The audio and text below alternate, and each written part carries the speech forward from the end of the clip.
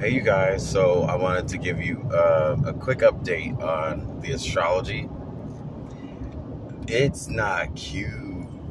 Now I know a lot of people are like, well, I'm not going to put my hopes and focus all of my life around planets and astrology, but it's actually kind of like, it's kind of nice to know, like there's little heads up that something ain't going to be right, or to acknowledge that there is a journey that is past, just going through trials and tribulations. Like, there is hope. So that's how I look at it. Anywho, Mercury retrograde, I forgot to check. I think it's in Gemini. I forgot to check. But we also have Pluto retrograde in Capricorn, which is ruining my reality. It's like stripping everything down. There's a lot of rebuttal, as someone told me this morning. I think it was a typo, but they still say, oh, you're rebutting. No, I'm just at a point where I don't want to have a break. I don't want to like a breaking point, so I'd rather just pause and stop before I lose it.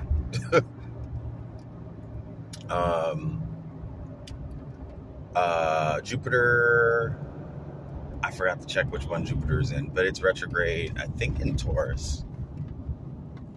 I believe it's in Taurus or Pisces. It could be transitioning from Taurus to Pisces, because everything goes Taurus, Pisces, Cancer,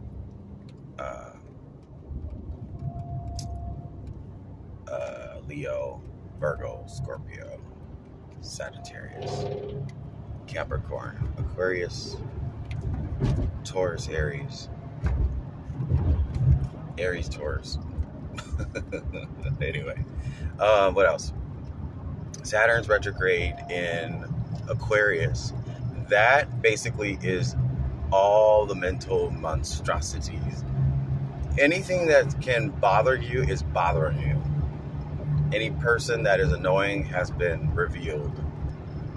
There's just no way out of face. It's almost like everybody, of all the crap that you have to experience and go through and deal with, it's time everything comes out. When Saturn's retrograde, Jupiter's retrograde, there's no spades.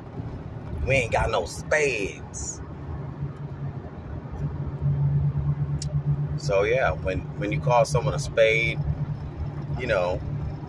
there's somewhat of a forefront, or there's somewhat of a authority figure. May not be a hero, but someone who takes charge. So when you have no one in charge, anywho, what else? Pluto retrograde in Capricorn, that's emotions. Jupiter retrograde in Taurus or Pisces, that is mental. Saturn retrograde in Aquarius, that's psychological. So you have mental and psychological, and people are like, what's the difference? They're both the same. No, they're not. Mental are the things that trigger you, whereas psychiatric or psycho, that's things that are being buried. When you bury something, or you have to get over something, or you have to deal with something. Whereas mental, this is just my own interpretation. Mental is just another way of how we react. Like, it goes from, oh, this triggered me, and so now my emotions are reacting. It's like your reaction from an emotional trigger, which is usually when we see something or hear something, right? Or we say something, people don't take it for what it is, or they don't want to listen. Yep, so we get all kinds of triggers, a lot of triggers. Joanne would probably be saying, well, what are you doing right now? I'm driving to work. What do you think? My stomach started hurting too. yeah, that's all I really wanted to go over, was just make a quick video of all these retrogrades. It's just not, it ain't pretty. There's nothing we can do, only go through it, you know? Nothing we can do, but we can go through it. There's something we can through. Anyway, you guys have a good one, and I will see you all in my next live stream. Bye.